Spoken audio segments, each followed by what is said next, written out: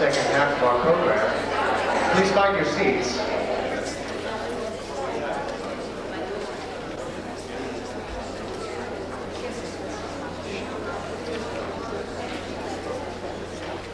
Abraham ibn Dawood was born in Toledo in 1110 and died a martyr in 1180. Wrote his famous The Book of Tradition, in which he gives an explanation of how the centers of Jewish culture and their great teachers and scholars shifted from the Near East to North Africa and Europe. The Arab ruler, Abul al-Rahman, had sent a fleet to capture Christian ships and raid towns in the Mediterranean. These ships sailed even to Greece and to Palestine. On one occasion, 4 great rabbinic sages, on a mission to solicit funds for their academy, were captured by Ibn Dahmin, the admiral in charge of the Arab vessels.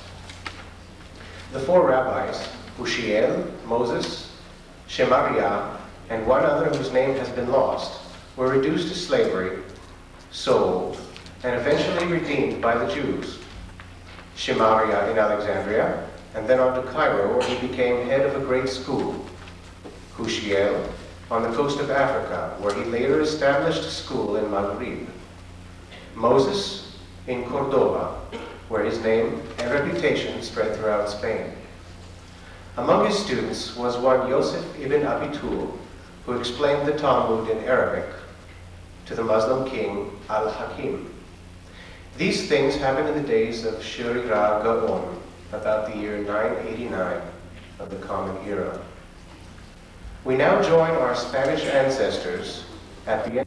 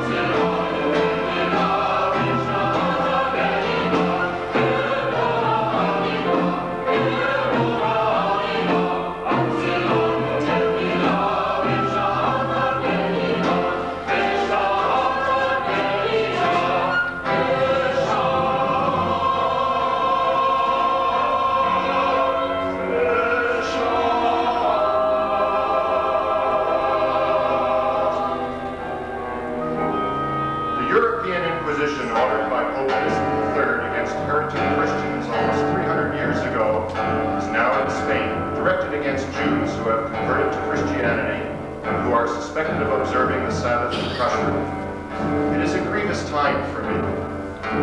When I see the black cowls of the Dominicans, I shudder and turn away.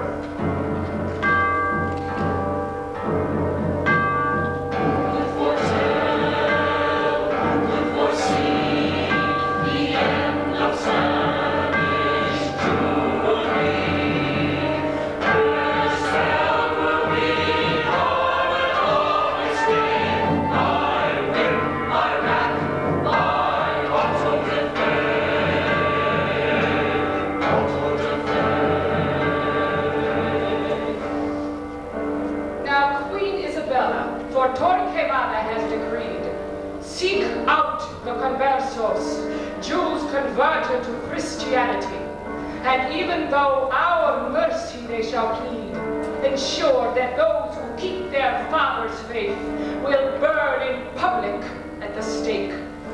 And thus has it been in Aragon and Catalonia, Valencia and Andalusia. Burned were those wretched Abusim, confessed as Jews to him. To him, the Grand Inquisitor, Torquemada. Many of these conversos I knew. Since Phoenician times, we Sephardic Jews, our homes in Iberia, have maintained with the Muslims a peaceful partnership we proclaimed. Through poets and scholars, in Arabic and Hebrew, a great literature has been sustained. But now, while Christian armies besiege our Muslim friends, both church and Spanish royalty join hands to root out Jewry converted to Christianity, but who still hold fast to the God of Abraham, Isaac, and Jacob.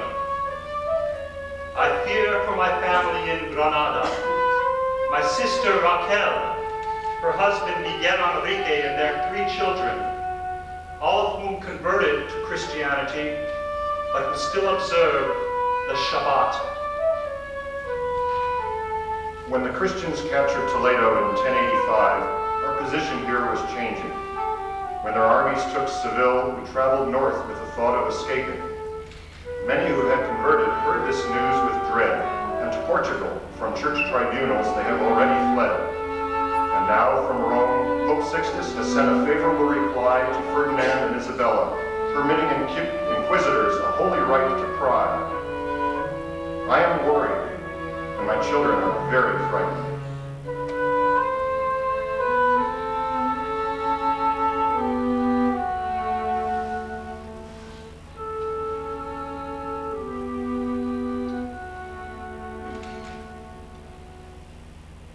Proclaim a year of favor divine. Yes, I sang that tonight at the end of this Kippur day in 1491. Despite the whispering behind my back and the threat of torture on the rack, I still hope for a year of favor divine. But expulsion, they say, from Muslims and Jews is only a matter of time. But come now, enough of forebodings. Let us wash out our mouths and refresh ourselves after the fast. First we eat a dairy meal, then we invite everyone outside to affix the first nail in the sukkah.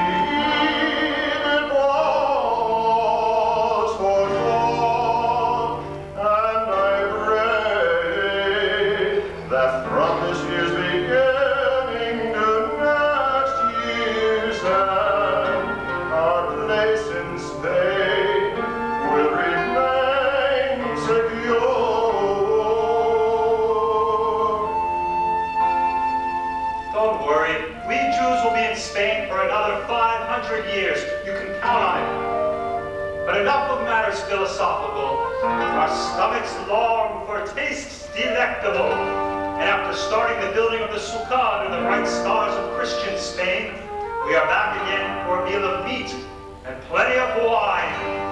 Amen. And before us, no mere mirage of a desert-induced thirst, but wine to revive the sagging spirits and the composing of new verse. Brother, drink and pour me some too. I will give to the cup all my pay. And if I die before your eyes, I'll revive when the band plays again. Tra-la-la-la-la-la, tra-la-la-la-la, tra-la-la-la-la-la-la-la. And if I die before your eyes, I'll revive when the band plays again. Do you remember these lines by Moses, Ibn Ezra?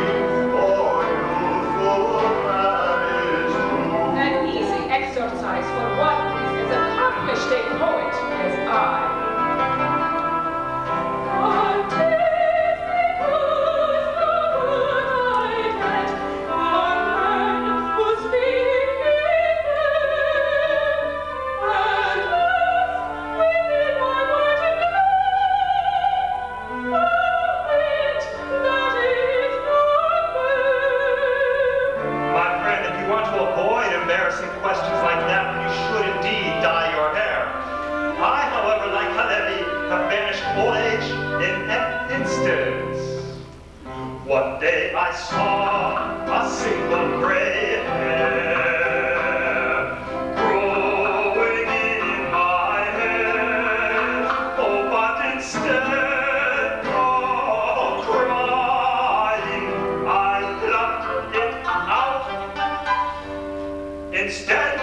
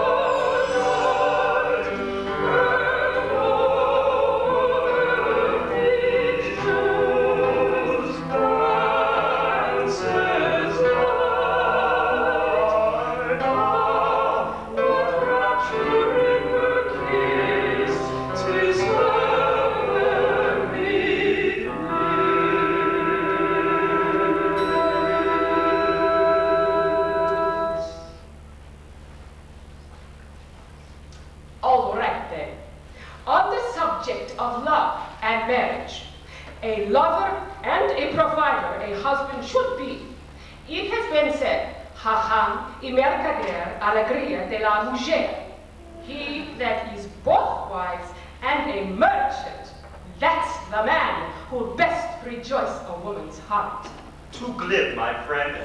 Ponder this.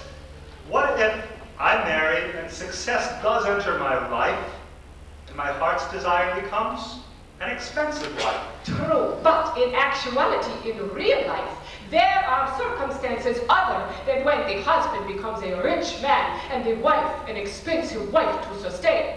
For example, the bride's family might be poor. They might have nothing to offer the groom. How wonderful it would be if the groom expects only love and no dowry. The groom wants no money. He wants only his bride. I've come to see their day of great joy. The groom wants no ducats. He only wants his bride.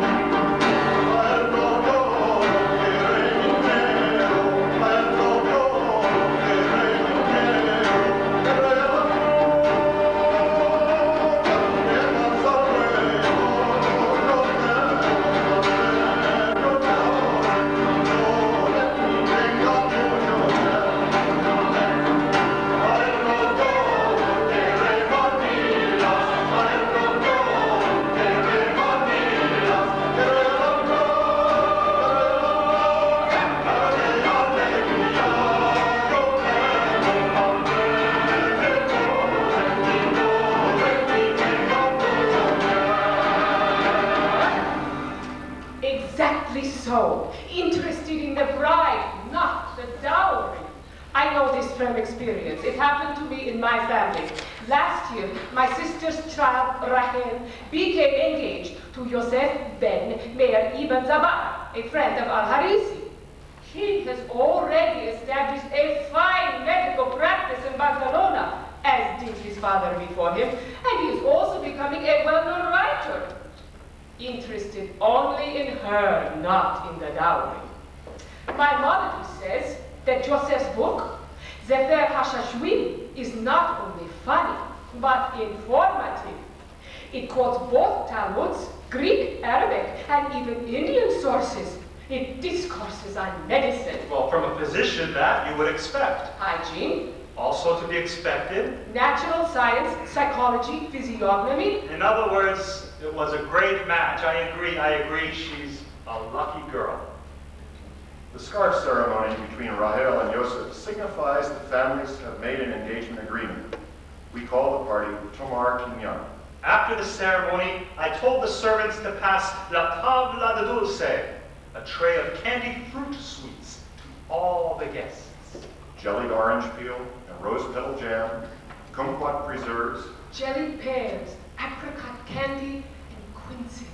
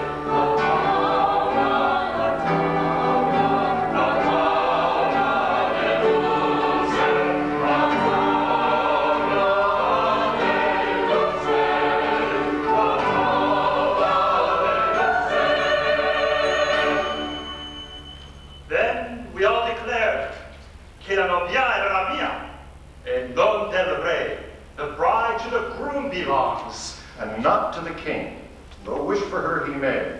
So let us sing and give thanks to our Father on high. For the love of two people, under the chuppah, with sacred vows soon to comply.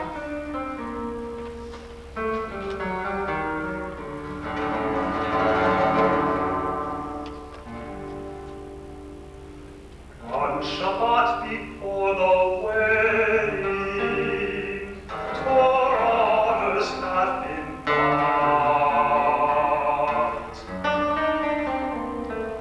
To honor the bride in a manner often sought, the groom to the third aliyah is brought. On Shabbat before the wedding.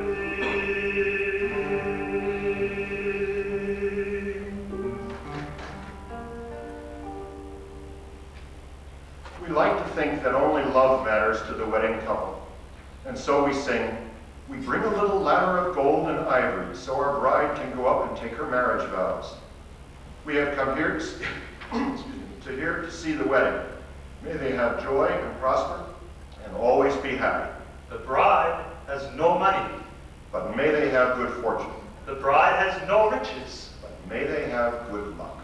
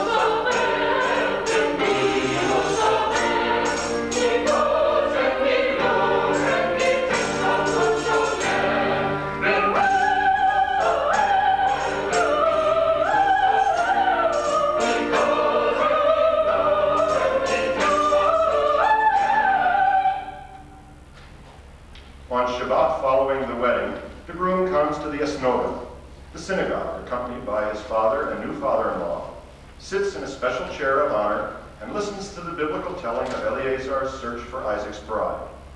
The story is first sung in Hebrew, and is followed line by the Aramaic translation, the Targum.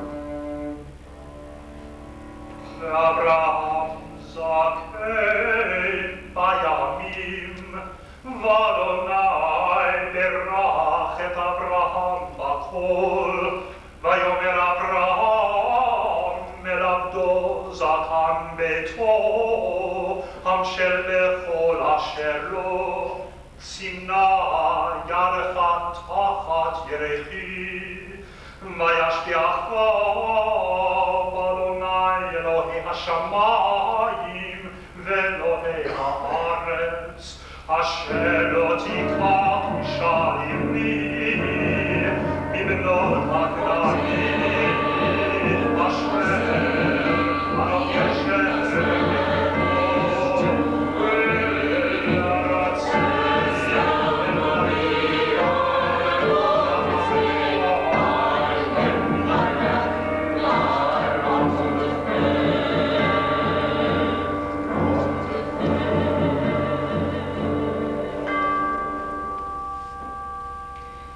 now a year since my niece and yourself were wed.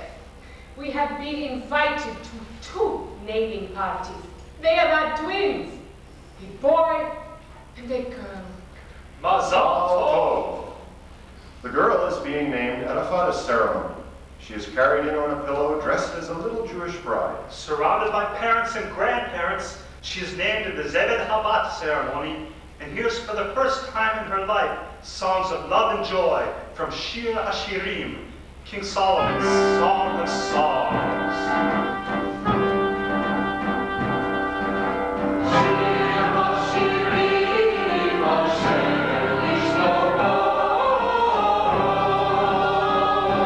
Please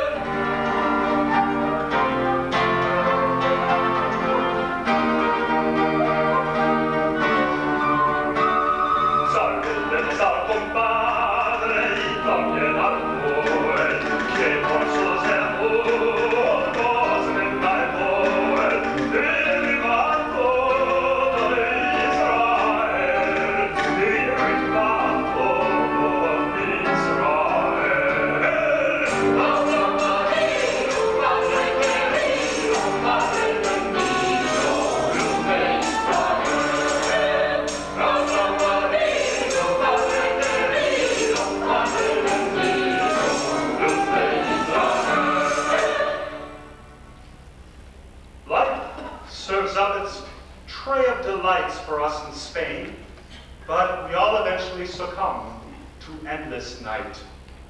But understanding the cycle, that life is inevitably followed by death's shadow, leads elder couples to prepare their burial shrouds, the takrichim.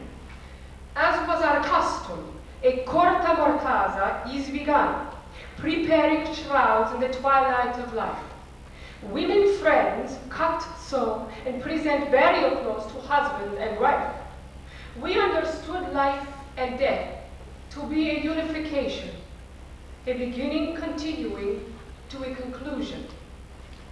Last week, at the funeral of a Morano from Sevilla, each of the dead man's 4 sons bowed low to kiss his dead parent's hand, and the rabbi placed that hand on each child's head, and as he did, he declaimed the threefold benediction which the dead father no longer could do.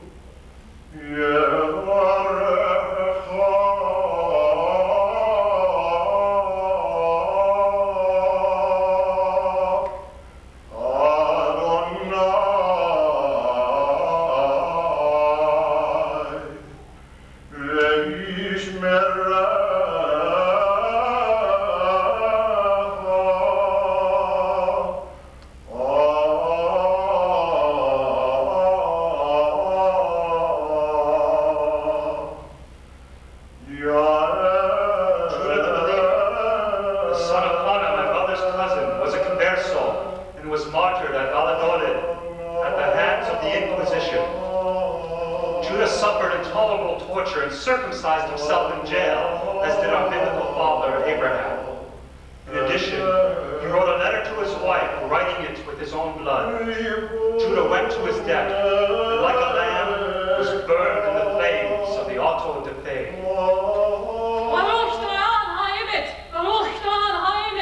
Blessed be the true and righteous judge. The great city of Granada has fallen to the Christians, and now from the palace at Alhambra, an edict of the king and queen. Ferdinand and Isabella have commanded that by August 1 in this year 1492, all Jews must leave, never to return. An edict of expulsion. We are banished from Castile and Aragon. We are accused of corrupting Jewish souls and have now converted to Christianity, and now a death knell for all our people's homes. Forgotten the service and devotion of Jewish courtiers. Forgotten the Jewish gold outfitted the exploration ships of Spain's sea captains. Forgot the donations we made, grudgingly as true, which gave what it is to the coffers of our nation.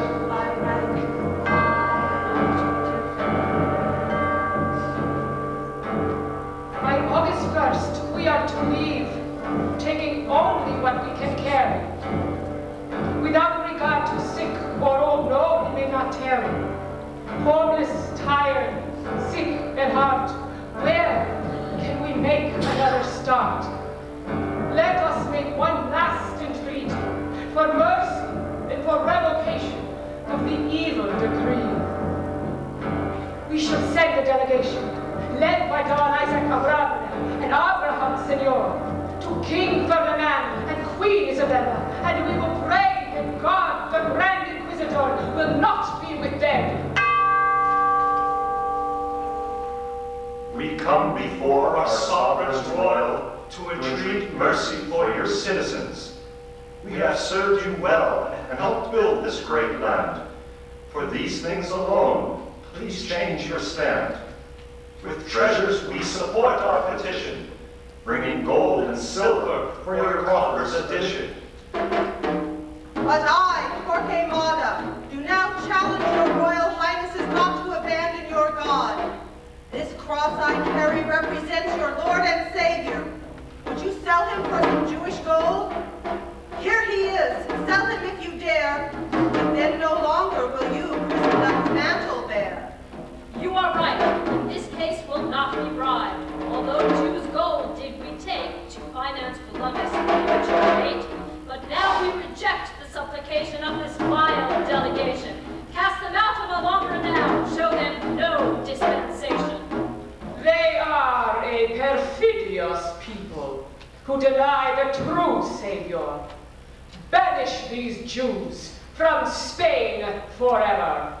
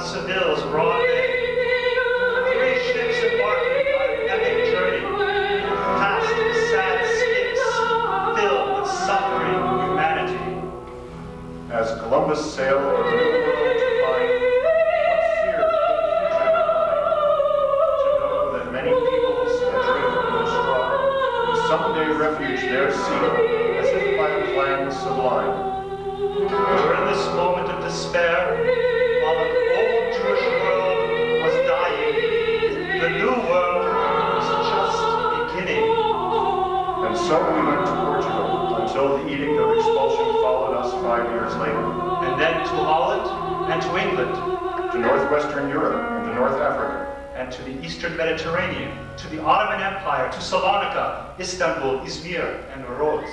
We traveled to North Africa, to northern Morocco and Algeria. To America and South America, and yet somehow, always somehow. And yet somehow, our hearts always turn toward the Holy Land and the holy city of Jerusalem that our poets have kept alive in our hearts.